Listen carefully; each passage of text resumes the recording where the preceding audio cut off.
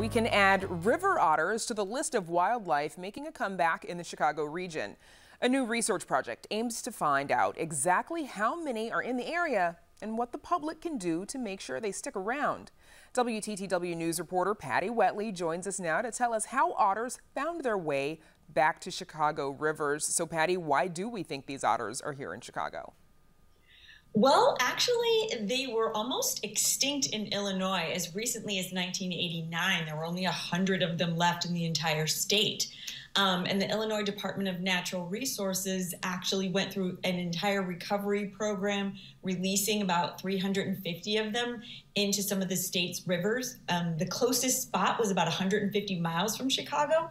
The fact that they've found their way up into our neck of the woods is actually a pretty good sign for the otters and for the health of our rivers. So now it's just a matter of figuring out where exactly they're at and how many of them there are. So how can people get involved in the project?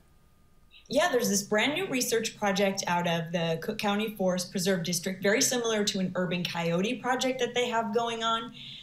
Included in my article is a link to a form that people can fill out when or if they spot a coyote that will help the researchers know, like, maybe where to go to try and tag some of these with transmitters so that they can follow them and start to get a better understanding of their behaviors and where exactly they're moving around in our region. And real quick, if someone is heading out otter spotting, what are some of the clues they should be looking for?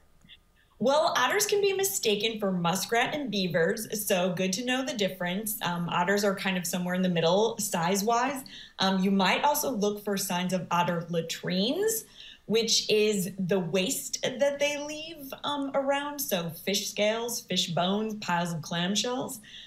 You might be nearing an otter. You might smell it before you see it. You might smell it before you get there. And that link that you mentioned, Patty, thank you so much, Patty Wetley, of course. That link that you mentioned, you can read Patty's full story on our website. That's WTTW.com/news.